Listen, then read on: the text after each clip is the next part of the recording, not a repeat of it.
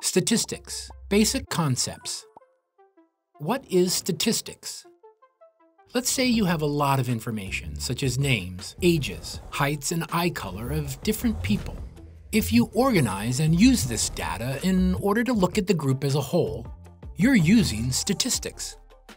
Statistics is a type of math that teaches you how to collect and analyze data or information in order to find answers and make decisions. It's commonly used by organizations like governments and companies to make predictions based on facts. For example, you might be familiar with Netflix, the streaming service for watching TV shows and movies. They collect lots of information from viewers so that they can suggest other content that they think you might like. This makes the Netflix experience feel more personalized. Since Netflix makes some of its own content, they also use data to determine if they should produce a new movie or show.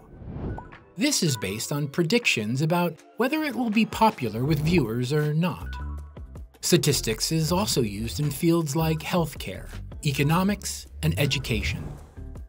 Medical researchers use it to study if new medicines are effective.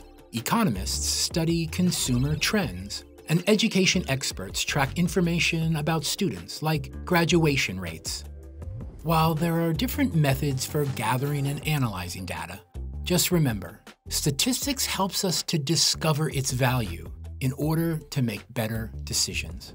Feel free to check out our other videos or our free tutorial on basic statistics to learn more.